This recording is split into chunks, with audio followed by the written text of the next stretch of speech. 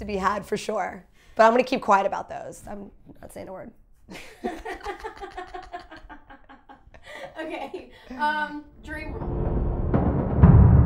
I've been an artist since birth. My father's an artist. He trained me and started doing like theater makeup, my gosh, about 10 years ago. And I was asked to be brought in to do a film, to do special effects, and I loved it. I did it once and I was hooked immediately. So I went from doing the theater makeup to actual being on film sets. And that's how I also got into acting. So one of the film sets I was on, they needed an extra girl to deliver a couple lines that did not show up, so they threw me in her dress. So I was literally thrown into acting, and again, I've been, sucked in ever since, and I love it. I'm also a graphic designer. I've been a graphic designer for 18 years. I could quit film right now and live very, very comfortably just doing that. But filming is my passion and modeling is my passion.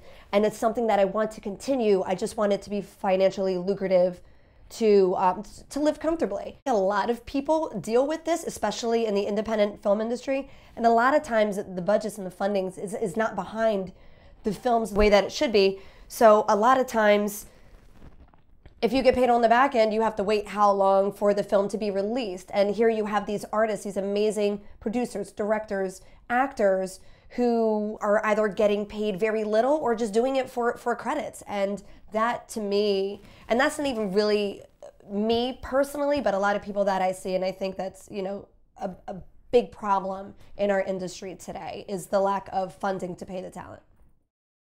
Oh gosh, funny circumstance. When we decided to host the cast and crew for The Dark Military because the Pope was in Philadelphia. We live in southern New Jersey, so practically everybody lived in Philadelphia.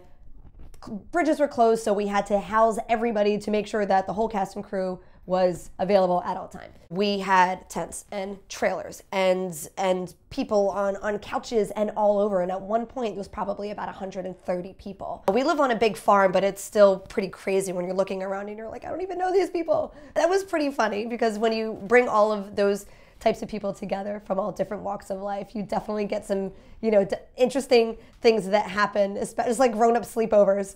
So not everybody behaves. Hi, babe. Eric behaves. So yeah, there's definitely a lot of laughs to be had for sure. But I'm going to keep quiet about those. I'm not saying a word. To work on a Tim Burton film. That is my dream role.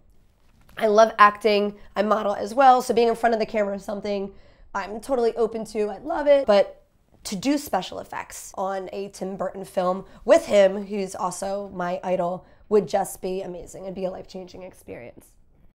My inspiration, definitely my family because they're so supportive. My husband, Eric Foxhill, he does stunt and fight choreography. He's an actor as well. So to be able to actually work every day with your husband and to collaborate and make something happen like that together is pretty amazing. And we bring our 2 children into it too, especially my daughter Lara. She loves to act.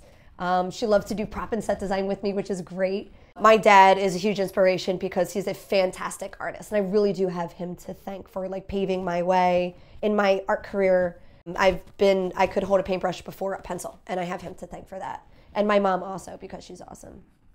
In whatever craft that you're doing, absolutely try your hardest. Always set aside room for mistakes because nobody is perfect and you will make mistakes. You're going to make many mistakes. So take those mistakes and learn them to help you grow in your career and whatever you're doing in film. Don't be too hard on yourself and have fun. Have fun. If it ever becomes work, if it ever becomes a job and something that you don't enjoy or tremendously stressful, then this isn't the career for you. Because it can be stressful. It definitely can. But do it wholeheartedly as long as your heart's in it and this is something you really want to do.